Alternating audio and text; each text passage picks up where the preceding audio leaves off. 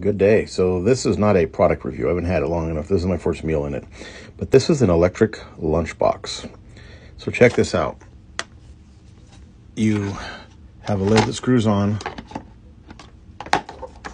and you have a handle to carry it to work. It has a wraparound cord. So what you do is you fill up your silver thing. This comes out, and you fill it up that night, put it in the refrigerator with the lid on. In the morning, put the silver tin inside the crock pot, screw the lid on, carry it to work. When you get to work, unscrew the lid, make sure this is down nice and tight. It does pop up once it starts cooking, and you plug it in. And within a couple of hours, you have a hot, ready-to-go meal.